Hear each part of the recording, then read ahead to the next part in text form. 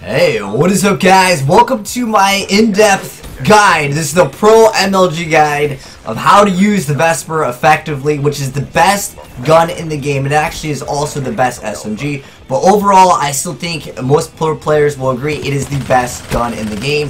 It has one of the highest ban rates. In fact, it has to be protected or banned in nearly every game if it wants to see any player. It's got to be protected. But anyways, before I start the video, I also want to give you guys my credentials because I feel like there's so many guys doing this Call of Duty weapon guide. Alright, so here are my credentials for this game. Alright, so as far as the ranked arena, I am in the Pro Series Masters, which is the highest rank that you can actually get in the game. I've also been to several MLGs. As you guys know, I used to play Halo super competitively. Like, I've coached teams, and I've also definitely played in DeeDee. Shout out to Walshy for hooking me up with this, if you guys who know Halo. But anyways, now that that's out of the way, let me go ahead and give you guys the stats, which I think is one of the most important things, obviously, if you are interested in wondering why is this the best gun, how is it the best gun.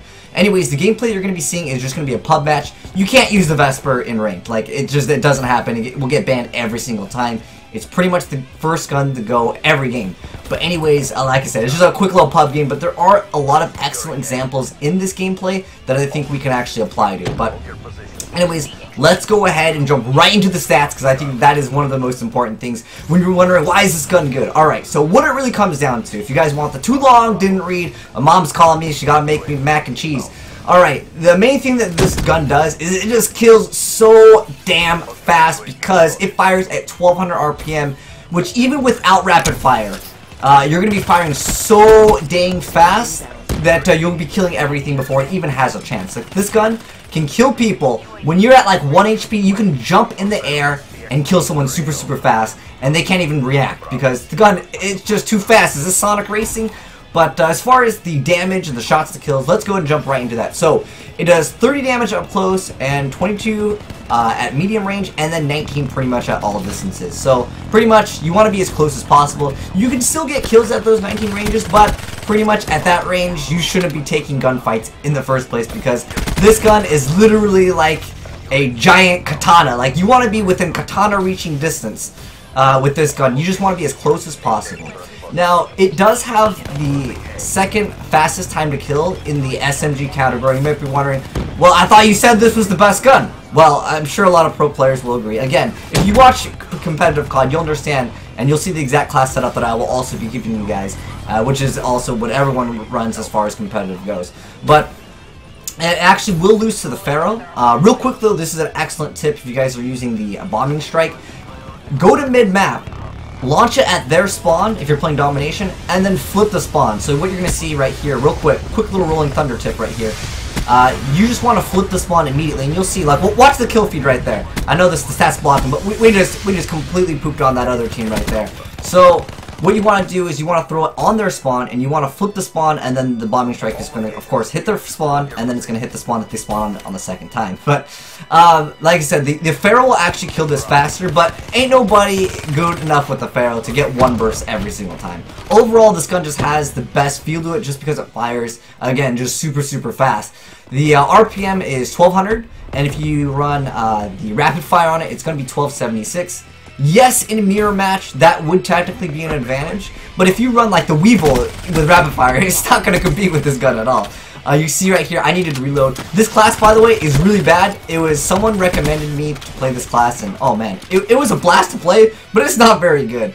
But anyways, it does increase the shots to 1276. Like I said, if you increase it with rapid fire, it's at 6% boost. It's very minor. Most of the fights are going to be predetermined anyways, so you'll see most pro players, they won't run rapid fire. I have seen them do it. Was that in the EU, man?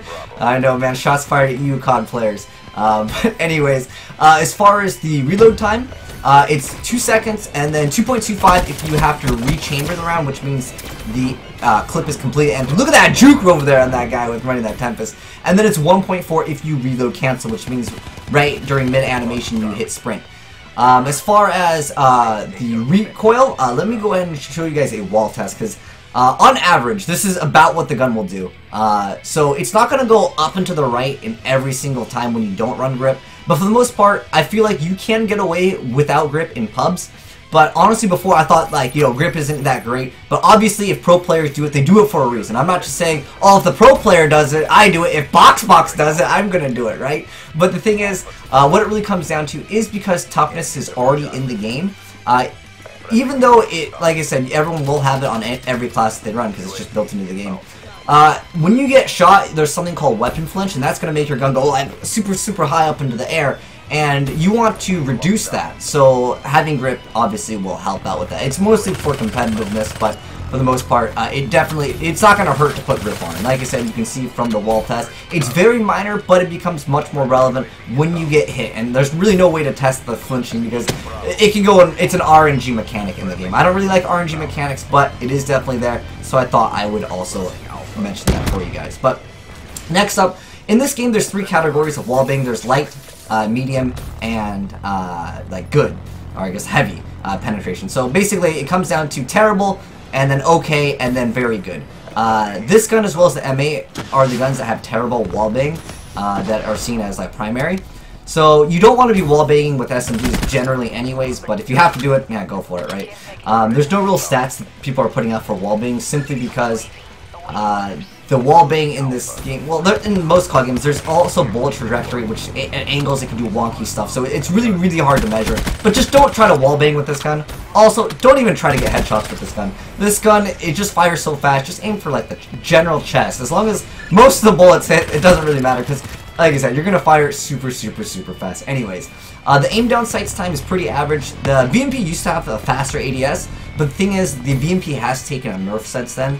As far as the magazine size, it's 30 regular. You can see I'm running it right now. I highly recommend you guys to actually run extended mags. So if you want to run a competitive class, this is what I recommend. Obviously with perks, you don't know what's going to be being banned in competitive, but this is the general setup that every single pro player uses. And you have to protect them. If you want to use this gun in competitive, you have to protect it. It's going to get banned every single time. Like, if it doesn't get banned, then everyone else is going to be running it anyways in the first place. But yeah, that's what I recommend you guys to do. I also recommend fast hands because the gun excels at being super fast. Anyways, obviously 6th Sense, and then as far as perk 3 goes, depending on your game type, like for the most part, I recommend fast hands. That's the only perk that I really recommend you guys to run. 6th Sense usually gets banned anyways. Again, if you want an MLG TriHard, you're going to have to work with what they give you. UMG banning everything, right? But whether it's the PGL, whether MLG, whatever you're playing in, yeah, like I said, things are going to get banned, so I can't really give you guys an excellent suggestion for that, except for fast hands, because that usually does not get banned. If you want a fun class, I really recommend, okay, this was, again, the thing that you're seeing is a recommended class from the live stream. It's more of a fun class than anything. Here's what it looks like. I don't recommend Elo Sight. The guy that recommended me this class was like, throw Elo Sight. I'll try it out, whatever. This is a really fun class. You're running Anti-Up and Engineer. And it's just because what you can do in pubs is you can get a few kills with this gun and then die. It doesn't matter. You usually get your streaks anyways. And I'm running really low streaks anyways. But anyways, hope this helped you guys out. If you guys want to visit the description box for all the stats that I provided, go ahead and do so. But anyways, hope this helps you guys out. Hope this makes you better COD players. And if it helped you out, make sure you guys give that like button a titty slap. And I'll see you guys next time. But thanks for watching. If you want to catch me on the live stream when I'm streaming some Call of Duties, link down below in the description box too. But anyways, thanks for watching, guys. And I'm signing out.